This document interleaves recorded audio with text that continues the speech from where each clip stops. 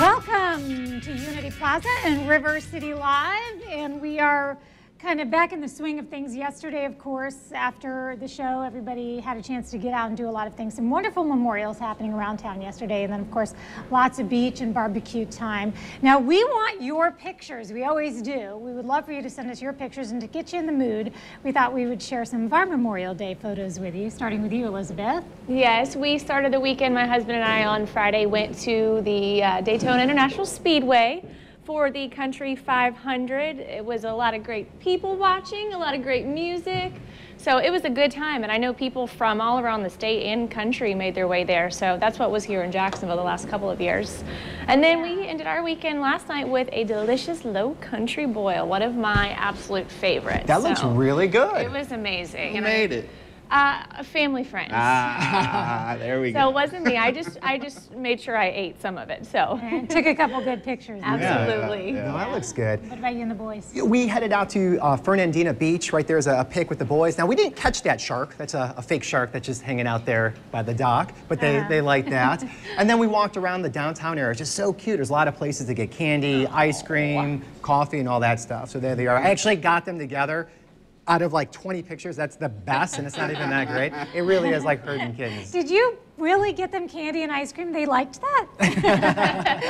And then, It's the way I bribe them throughout. And then look at these happy kids. You see, there's Tyler. Little diva in training, and then your little the teen girl. Yeah, there's Chloe and her friend Caroline. They were doing some babysitting, but you know it's a rough life when that's your babysitting. I know, right? So we were at the beach. Yeah, it was a good time. We had a good time. She's a sassy little fun girl to have.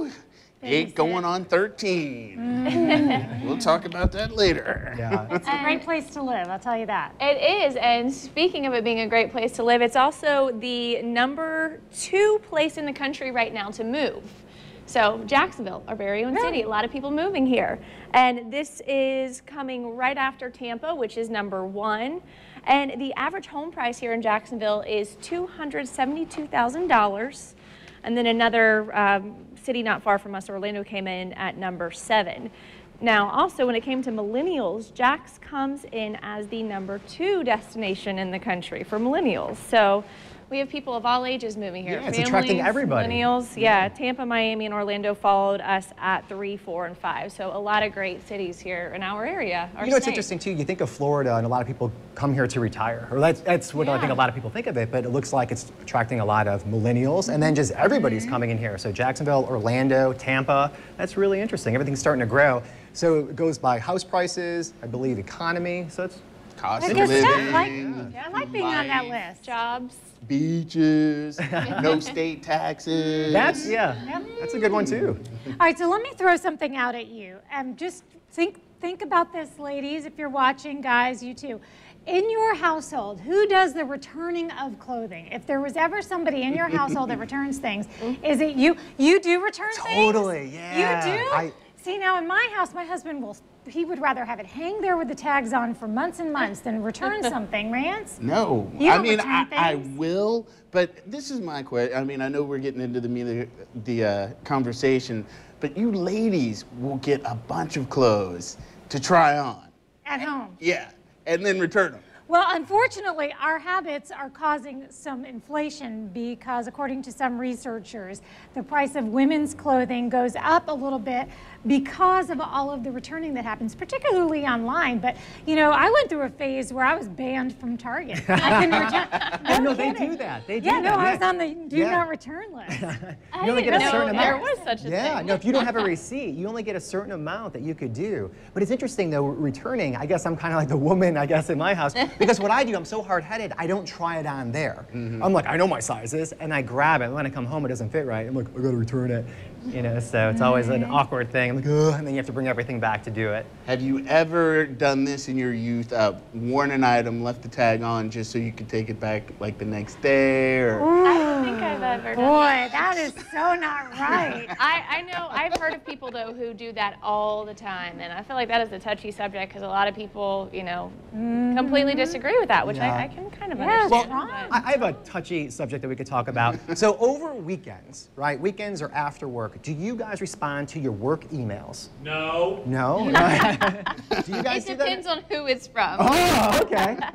There you go, sir. So it turns out that France, it's all part of their planned labor reform. And basically, they're proposing this to companies that have over 50 employees, saying that after work hours to not have people check their emails or weekends. You know, so to be free from the burden of work. So, we put this on our social media. Making it illegal. Yeah, well, it's not To necessarily reach out? illegal, but they're trying to craft a law to guide them to that route. You know, so it's more like a slap on the wrist. I don't think there's going to So be you penalties can't for send that. it to your workers. Yeah. So, and again, it's Alright. for bigger companies, but it's pretty interesting because for the most part, I don't know about you guys, especially with phones, you are always on, you know, your phone. You could always see emails coming in, except if you're Rance, because Rance Not me. does not have his work email. So a lot of times he shows up to things not knowing what we're supposed to be doing. Hey, well, you know, question is, that's do why I you- have great producers. That's right. The question is, do you think that that is a good idea? And we're asking you that on our Facebook page at River City Live TV, so be sure to chime in and let us know. They're just looking to simplify life for people so you can enjoy it. But there are some things out there, there's some simple things that you definitely cannot do. Eden. All right, so this is something that we also had been talking about on social media a little bit. Simple things that some people can't do, but it seems like everyone else in the world can do. Let me give you a great example. Whistling. You can't whistle. I can't whistle. Make a weird. I can do. That's maybe not okay, whistling. fine. Yeah, it's like- No, But okay. I can whistle this way. How do you do that? I don't know. I can do is that, but I weird. can't Can you whistle. wrap gifts? Wrapping gifts is another one Yes. people said that they can't do. I'm not very good at it. Let's see, another one is blinking with each eye, Yeah, snapping. blinking with each eye. I can do I that. mean, winking. Yeah, winking with each eye. Like, I mean, I'm pretty sure we all can blink with both eyes. No, with one though. I know. But What? Let's see you do it. What about snapping? Can you snap? only with my right. You What about can't do y'all? it So with you your can't left. snap with your left? So I your mean, it left hand doesn't- has no rhythm. Good to know. That is weird. So, is there anybody else here that has this one weird thing that they can't do that everybody else seems Can like y'all they roll can your do? R's? Burrito. See, I'm so can't either. jealous of that. Yeah. I wish I could do that. You never know. Like can't Cinco do de it. Mayo, Can you you might say, need try to. it, try it. Just for fun. Burrito. No, Our fun. I'm gonna look Burrito. so dumb. Right, so try it. No, I can't. I can't. Burrito, I can't do it. I'm saving myself. Horrible. Oh, Maybe we need to go out somewhere and meet some people. yes, let's meet some people. I met some really cool people thanks to producer Abigail. She turned me on to these guys who have this fine dining experience, but they've decided to bring it to the people in a casual style with some barbecue. And you can check them out over on San Marco. We went to the Bearded Pig. I've never heard the word vibe used so much than our first couple of weeks open. The vibe is so inviting, it's so casual. And so we hit a home run. That's what our goal was. That's a Major League backflip style comment from Chad Muncie, co-owner, head of operations for the recently opened The Bearded Pig. He goes yard again when talking about how the restaurant was conceptualized. The whole idea is just creating kind of a different spin on barbecue. You know, I think everybody in town kind of does it the same kind of way. We wanted to create a great space, a great environment, simple, casual, but really good quality food. Co-owner, pitmaster Michael Schmidt cuts even deeper. Tagline is a Southern style barbecue because not all of it's Texas style, and it's the part that's Texas is the brisket and the beef rib, the pulled pork, the ribs. Throughout the South, that's what you're going to get. Same thing with the chicken and the sausage. The way we order, the counter style, is definitely more reminiscent of the barbecue places in Texas that started out as butcher shops and meat markets. But the thought is how best way to serve barbecue. You know, you get in line, you order it, it's casual, you sit down, they bring it to you and you eat it. I'm a bit busy. I'll let the guys take over for a minute. We have a very simple menu. We got 4 sides that we make all the time that are just good quality sides, all made in-house from fresh ingredients. And the proteins range from family-raised pork, family farm-raised pork, to locally made sausage with Azars. No antibiotic, hormone-free. It's all Duroc, which is a heritage pig. All comes from one farm up north. Now, there is some cross-pollination of regional barbecue styles being created inside the kitchen, but the fellas definitely wanted to give it a local flavor. Barbecues should give a sense of place.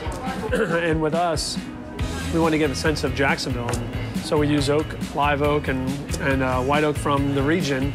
So it will taste slightly different, as barbecue should taste regionally different. So we wanted to kind of create our own influence. Is why we call Southern barbecue. We've taken influences from the Carolinas and from Texas, but we've kind of made it our own right here in North Florida.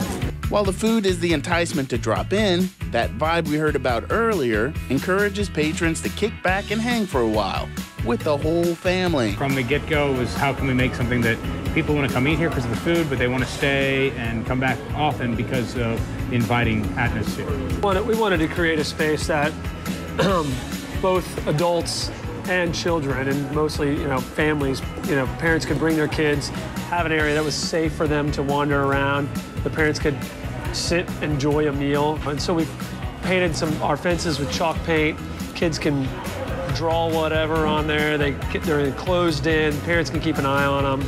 There's Adirondack chairs, and we see in the evenings, people will have dinner and then move to the grass and enjoy a cold beer or a glass of wine. And we really wanted to create this space like you were at your neighbor's backyard barbecue. My neighbors do not cook this good. Come down and enjoy some backyard barbecue in a casual environment. And bring your friends, bring your kids, bring your appetite. I've never had to be told that twice. Appetite satiated. I'm Rance Adams for River City Live. I can't even talk. I'm drooling. That thing of ribs looked like it would take our whole table up. Oh, How big yeah. It's like the Flintstones. Like what they did for dinner in the Flintstones. Now, you guys saw the meats, but what was interesting, their vegetables, their sides, all vegetarian. So, like a lot of places when they do beans, they'll add ham hock, whatever. But it's all vegetarian. So you can go there and stay away from that. Stay away from the meat if that is your style. But they're open on on Kings Avenue in San Marcos. So if you want to know more, head to thebeardedpigbbq.com. Okay. I'm heading there now. Head on over to our social media, too. We have a lot of ways for you to reach out to us, and a question on Facebook about work emails. It's all at River City Live TV. Wait, we'll be right back. Hey, ladies. Imagine not having to wash your hair for days, even a week. We've got the beauty secret that's got your friends buzzing. Plus, keep your glasses on, ladies. We've got makeup tips designed specifically for the spectacle. And we're helping you get into a new ride with a price tag that won't give you sticker shock. That's all ahead on River City Live. Not many days of this left. There's Loretto Elementary School, Mrs. Silsby's class, winner of the Most Books Read Award. Congratulations, guys. We'll be back.